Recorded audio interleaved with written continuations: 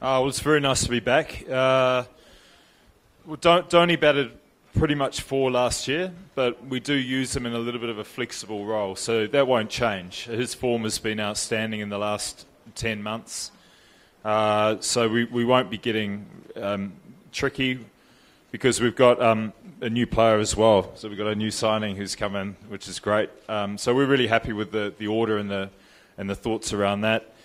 Our challenge is to win the cup again. It's very hard to win it. It's difficult. It takes a lot of things to work for you, and we've really just come back in and rebased ourselves on what we need to do to stay uncomfortable, and also what we need to do from a skill point of view to compete with 7 other very good sides. So it's very tough competition.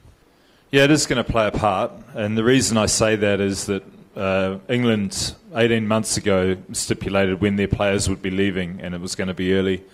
Australia the same, and so it has had an impact because when we sit and pick our team, we were very mindful of how many players would be leaving early and what the balance would be like. So it has had an influence.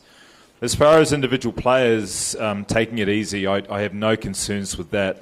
Certainly from the group of players that we have, once you're involved in a competition and you commit to a team, there's a competitive aspect that makes them as good as they are, and that won't be compromised. So while they're with the team there, I don't see any complacency or any let-off with a view to the World Cup. But it probably around managing workloads with bowlers will be the only discussion, and I think in that situation we're okay. But yeah, it's going to have an influence, but I think it will be minimal for CSK. My workload is all with my bowling. That's what I feel. So apparently, I don't think so. In next 2 months, my bowling will be used as much as the Indian team I am used to bowling. So that's one case, and besides that, we all are professional cricketers. Like we know how to manage our bodies, But with this 2 months of the best thing will be how you recover after every game, and you cannot improve in just one practice session. So there will be times where you need to skip those practice session and focus on your recovery in terms of being fresh for the games. Because as long as you are fresh for the game, there is more chances of you performing well than practicing a day just before the game. So obviously it's up to the individuals, and we are smart enough, and we have been in touch with our franchisee trainers and physios. And besides that, the Indian trainers and physios also have given some notes where we have to follow those strictly in terms of going at these 2 months. My view is we're part of a season, so we have enough to work to get the guys up to speed in terms of how we want them to play.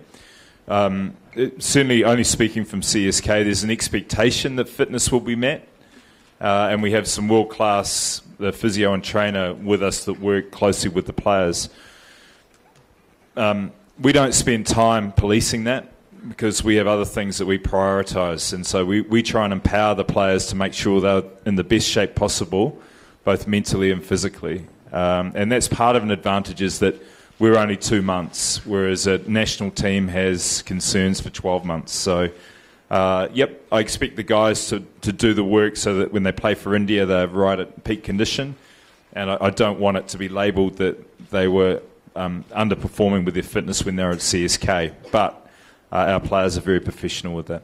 Don't forget to like, share, subscribe, and leave your comments in the comment section below. Click on the bell icon for notifications.